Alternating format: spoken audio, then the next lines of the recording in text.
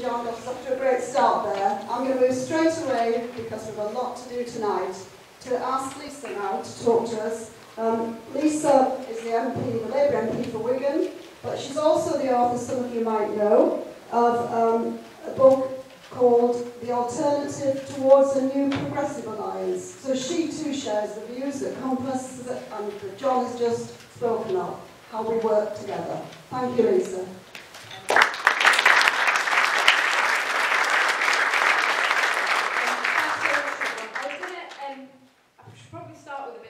About this book. It hasn't been published yet, it's out in August. It's edited by Caroline Lucas, myself, and Chris Bowers from the Liberal Democrats, who was Caroline's opponent at the last general election. And afterwards they got together and said, why on earth are we clubbing the hell out of each other over things that largely we agree on, while over there the Tories are making a case that we absolutely fundamentally disagree with.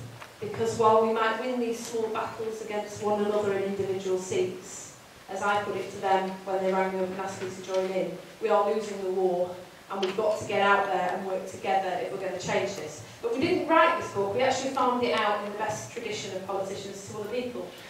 So we've got chapters by a whole host of interesting people, and you know, my sense when we started this book was that it mattered. My sense now, with everything that's happened in the last 12 months, is that there is nothing else that matters more in Britain at the moment. Because I spent the last sort of 5 or 6 months of the referendum campaign out and about on Labour's battle bus, doing things with the cross-party campaign Stronger In, knocking on doors in my own constituency and in street stalls in Wigan, in all of those places from Sunderland to Stoke-on-Trent. People were absolutely fizzing. Now there's a bit of that actually that gave me hope. Because when people are angry, I can work with that. When they don't care, it's really, really hard. But when they're angry, it means there is a passion that is driving them. And I can work with that. Sometimes I can win it, sometimes they change me, actually, through that process. And that is what happened to me in that 6 months of the referendum campaign.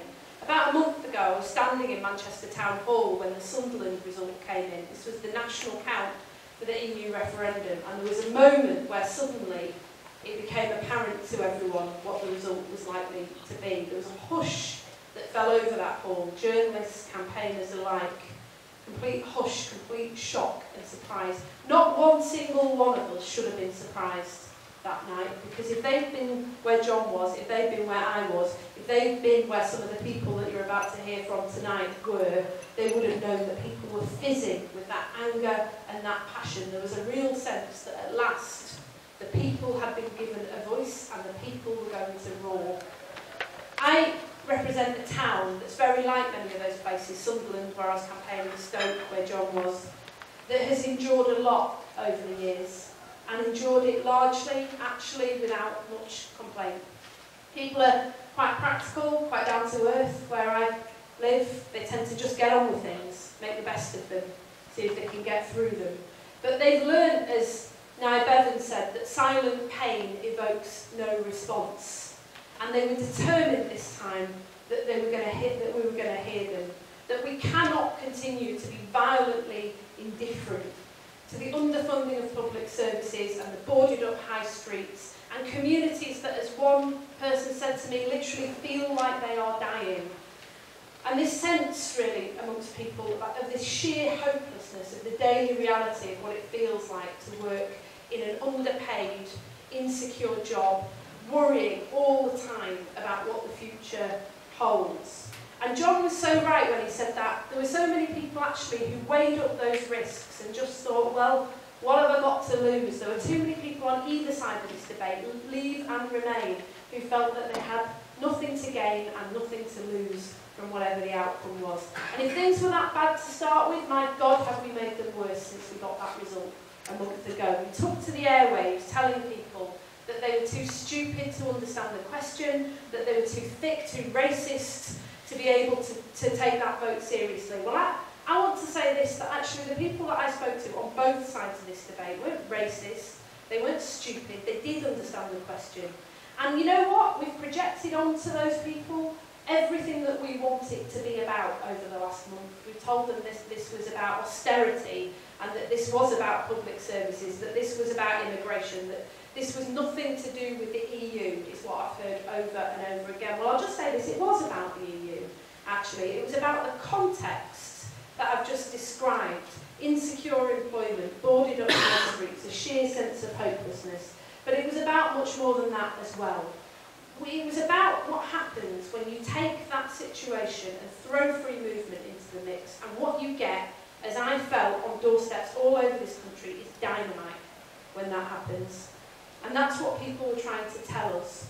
That, you know, to understand the sheer anger of a young person who's just had their nursing bursary withdrawn by this government, who hasn't got the skills or the qualifications or the family connections or the money to be able to fulfil that dream of becoming a nurse. Bang, up in smoke, in one committee meeting, because we abolished that bursary. And then for Labour politicians to be on the airwaves, telling them that they should thank their lucky stars that they've got migrants who will staff the National Health Service. Do we really understand the level of anger amongst people in that situation? Because I don't think that we do. And I want to say this, that there are a lot of people, a third of this country actually, who were passionately in favour of remaining in the European Union. Many of them are my friends, my neighbours, my family.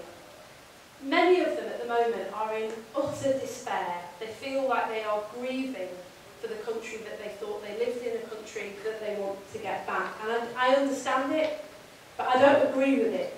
Because if you look beyond the Leave and the Remain, the divisions between Leave and Remain, there's something much stronger, I think, that I heard on both sides of this debate that unites people. Everywhere I went, people were talking to me about deep dissatisfaction with the labour market that gives the skilled and the mobile advantage and leave other people behind.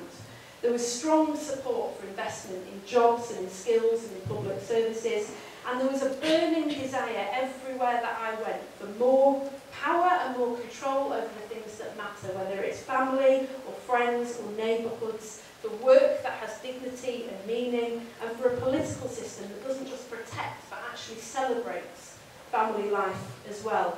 And these are, I was reflecting as I was listening to people on the other side of the debate for me, just as I did in the Scottish referendum, when I talked to socialists who were voting yes, that these are Labour values, these are progressive values, these are values that unite people across the progressive parties in Britain, and people were expressing them on both the Leave and the Remain side. We feel deeply divided, but we aren't, in my view. 52% of this country weren't siding with Nigel Farage.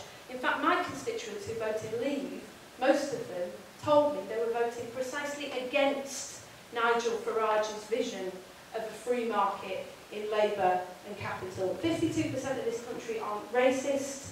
They're against supranationalism, but they're not against internationalism. They're not against working together with others in similar predicaments across the European Union and the world. And in fact, if you go to Germany or France or Holland, you will hear this same debate about skills playing out against the background of free movement. You will hear this roar from people who have been left behind, who want to be heard. And I think it gives us an opportunity.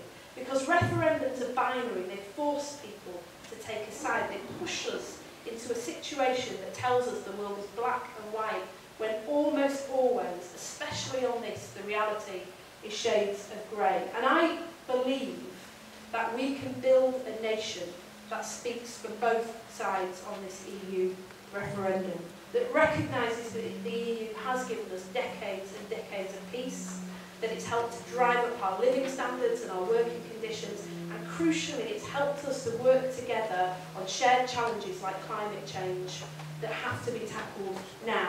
But let's understand too that it has cemented many of the problems in people's lives. It has been and operated at a level that is far too remote from people, and it is built on a system of free movement of labour and capital that is problematic, particularly for people who have already been left behind. These are international concerns. These are concerns felt across the European Union, and we can build a new nation on that. And I just echo something that John said. This is our agenda.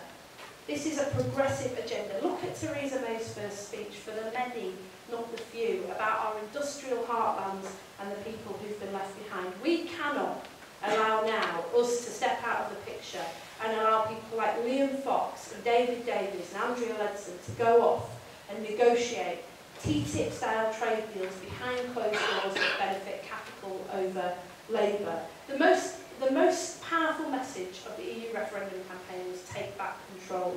And I think now is the time that we say, actually, yeah, let's take back control. When I was the Shadow Energy Secretary until recently, I championed the many, many community schemes across the country where people are doing precisely that, where they're taking back control of their energy system, generating it and powering us through the future. And what are they doing? They're pulling back control locally in order to tackle international challenges in solidarity with people across the world. It's inspirational, and it shows that from some of the poorest communities in this country to some of the wealthiest, this can absolutely be done. What do I think we need to do next? I think this means we have to take devolution really seriously. Not just the model of devolution we've been given so far, where people have been completely cut out of the conversation. Not just devolution that takes power from one group of men in Whitehall and hands it to another group of men in the town hall, but real devolution that pushes power out downwards, doesn't suck it up to the regions. Real devolution that understands that without economic enfranchisement, there can be no democratic enfranchisement either.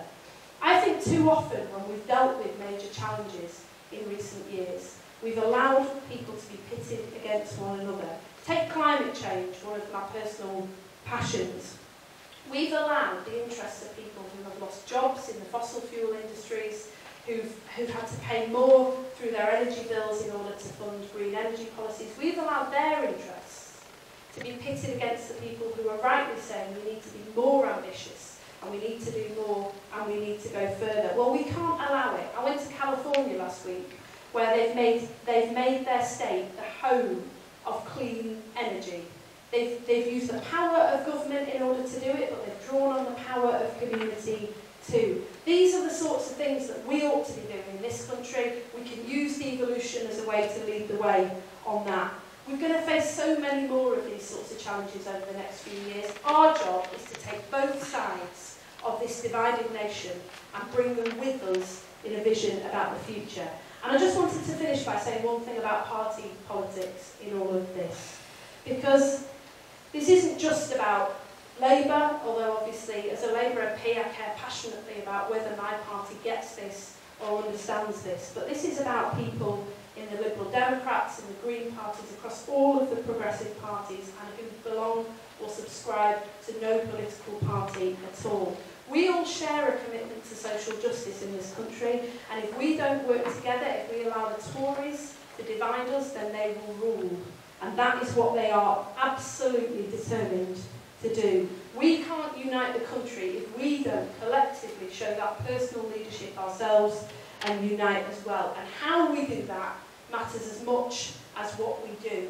Because I've seen for myself how inhumanity in personal relationships and debate in politics can then seep out of the politics itself to policy decisions as well. And I'll just say, if there's anybody in this room who belongs to a different progressive political party who is taking pleasure or sees opportunity in what is happening to my party at the moment, I would just say to you, don't. Because if the centre-left of British politics collapses, we know what the future will look like.